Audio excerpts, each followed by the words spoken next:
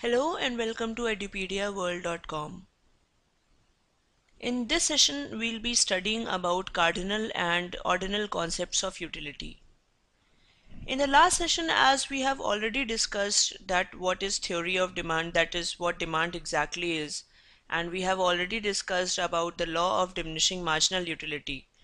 Continuing upon the theory of demand, today in this session, we'll be studying about cardinal and ordinal concepts of utility. First one, we'll be studying about cardinal utility. As we have already studied what utility is, we have studied the concepts of total utility and marginal utility. Let me first revise that what exactly utility is. Utility is basically a psychological phenomena, that is, it is a feeling of satisfaction, pleasure or happiness which a consumer ex which a consumer derives from using a particular product. However, measurability of utility has been a very difficult issue. The classical economists, for example, Alfred Marshall, he has given the concept that utility is cardinally or quantitatively measurable, like height, weight, length, temperature, and air pressure. This belief resulted in cardinal utility concept. According to this concept, utils, meaning units of utility, is used to measure utility, that is the amount of satisfaction which is derived from a product. One util here is considered equal to 1 unit of money, and utility of money is constant, means if I have 1 unit of money, that is 1 rupee, the utility of 1 rupee will be 1 util. If I have 2 rupee, the utility of 2 rupee will be 2 utils. Likewise, utility of money is considered as constant. Now we'll be studying that how consumer behavior is analyzed under cardinal utility approach. Basically, the central theme of the consumption theory is the utility maximizing behavior of the consumer. That is, every consumer chooses that product first which gives him maximum utility and then he proceeds on. Now let's see that what are the assumptions of the cardinal utility approach. First one is rationality. Rationality means a consumer has right thinking power. That is, a consumer buys that commodity first which yields highest utility and the last which gives the least utility to the consumer. Then he has limited resources with him, that is, he has limited money income. Consumer has limited money income to spend on the goods and services he or she consumes. That is why the role of choice comes here. Next is that consumer wants to satisfy himself, he wants to go for the maximum satisfaction from the units of money he has spent to get a commodity. Every rational consumer intends to maximize his or her satisfaction from his or her given money income. Next assumption is that utility is cardinally measurable. The cardinalists have assumed that utility is cardinally measurable and that utility of 1 unit of a commodity equals the unit of money which a consumer is prepared to pay for it, and that 1 util equals to 1 unit of money. Next assumption is that the law of diminishing marginal utility will apply. As we have already studied the law, it is assumed that utility gained from the successive units of a commodity decreases as a person consumes them. Next assumption is that the utility of money is always constant. The marginal utility of money is always constant, which means that it is assumed that marginal utility of money remains constant whatever the level of consumer's income is. Say for example, rupee 1 is equals to 1 util, rupee 2 is equals to 2 util. So total utility from 2 rupee is equals to 2 util, and total utility from 1 rupee is equals to 1 util. Then when we have to find out the total marginal utility of money, it will be equal to total utility from 2 rupee minus total rupee utility from 1 rupee, which will be equal to 1. Thus, whatever is the level of income of the consumer, marginal utility of money will always be one which is constant. Next assumption is that utility is additive, which means that utility derived from various goods and services consumed by a consumer can be added together to obtain the total utility. Suppose that a consumer consumes X1, X2, X3, X4, X5 up to Xn units of commodity X, and the utility derived from the consumption of the units of commodity X is U1, U2, U3, U4, U5 up to UN. This is the utility. Thus, in order to derive the total utility from the use of commodity X, it will be equal to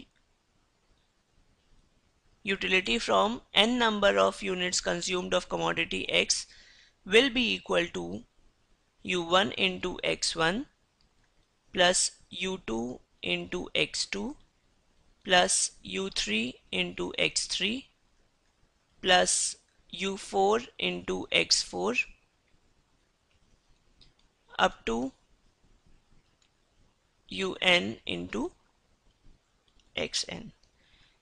Thus, under this assumption, we can find out the total utility from consumption of commodity X by multiplying the utility derived from one unit of commodity X and adding the total utility together to get the total utility, and adding the individual utility to get the total utility. In order to explain that how a consumer reaches his equilibrium, we'll first begin with the simplest case of a consumer consuming only one commodity. The analysis will then be extended to explain equilibrium of a consumer consuming several goods. So we start with consumer's equilibrium one commodity model. Under this model, it is assumed that a consumer spends on a particular commodity up till then when the value derived, the satisfaction derived from that commodity is more than the money income spent on it. Suppose, say for example, if in today's scenario someone offers me Nokia 2626 for rupees 10,000, I will not go for this particular phone because there are various options of better smartphones available in the market right now, and which is less than this particular cost paid for it. So I won't go for this particular thing because I know that the value, the satisfaction derived from using this particular commodity will be less than the price paid for it. Similarly, suppose a consumer consumes just one commodity, that is X. Since both his money income and commodity X have utility for him, he can either spend his money income on commodity X or retain in the form of asset. If the marginal utility of commodity X, which will be represented by MUX, is greater than the marginal utility of money, which is represented by MUM, a utility maximizing consumer will exchange his money income for the commodity. Since the marginal utility of money, that is MUM, is considered to be constant, it is always constant, that is equals to 1. Thus, we also take into consideration the price of commodity X, that is Px. Px is the price of commodity X. Therefore, the consumer will spend his money income on commodity X till MUX, that is marginal utility from commodity X, is greater than price of X into marginal utility of money. As marginal utility of money is constant, thus MUX should be greater than PX. Till this particular point, the consumer will be utilizing the commodity X.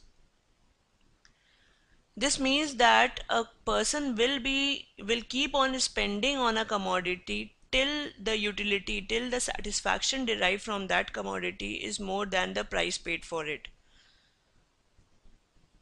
And the consumer will be deriving maximum utility at a point where marginal utility from commodity X is equal to price of commodity X into marginal utility of money. He will be consuming the commodity till this particular point.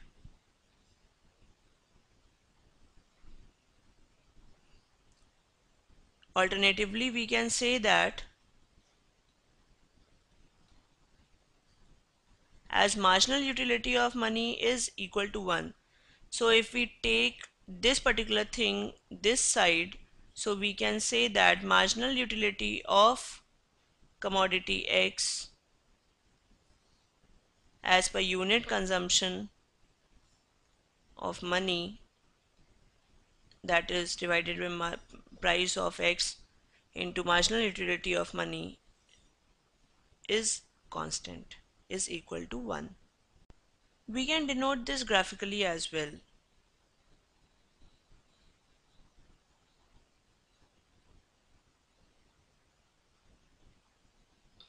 Suppose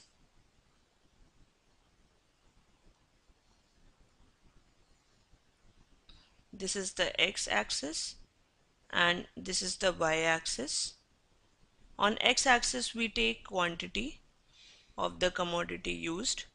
In our example it's commodity X, and on the y-axis we take the marginal utility and price of X. As we have studied that we consider the marginal utility of money to be constant and the price of commodity X will always be constant. So this particular line shows the marginal utility of money into price of X. See, to prove this I can show you. Suppose we buy 1 unit of X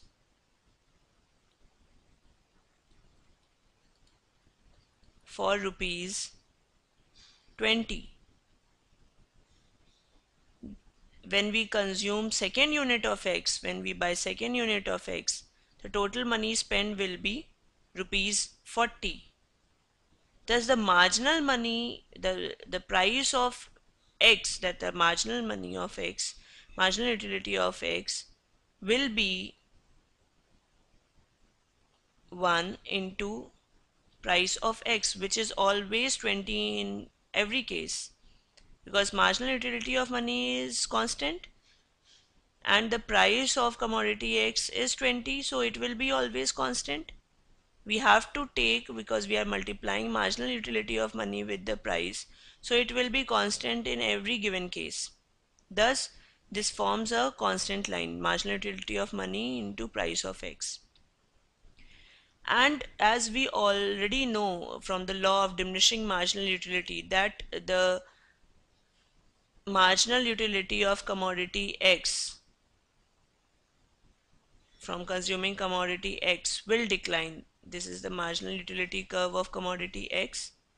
Thus, where this particular curve, that is the marginal utility curve, cuts the marginal utility of money into price curve, we get the equilibrium point. This is the equilibrium point. Suppose this quantity we name it as Qx. Thus, this particular up till this particular point from O to Qx, till the consumer continues to consume from O to Qx quantity, he will derive more satisfaction compared to the money income spent on the commodity. After this particular point, that is after OQX, if he consumes more commodity, more units of commodity X, his satisfaction level will go down. That is, the utility derived from consuming commodity X will go down, because now he will start feeling that the value which he is getting, that the satisfaction which he is getting from utilizing commodity X is less than the price he is paying for it. Similarly, OP is the equilibrium price. Till this particular price, the consumer will derive maximum satisfaction. Thus, we can say that OP is equilibrium price and OQ is equilibrium quantity.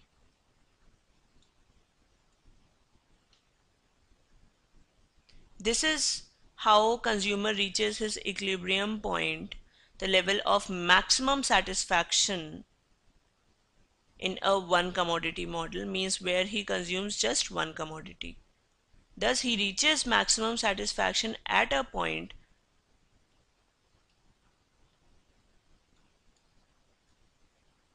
where marginal utility from commodity X is equal to marginal utility of money into price of commodity X.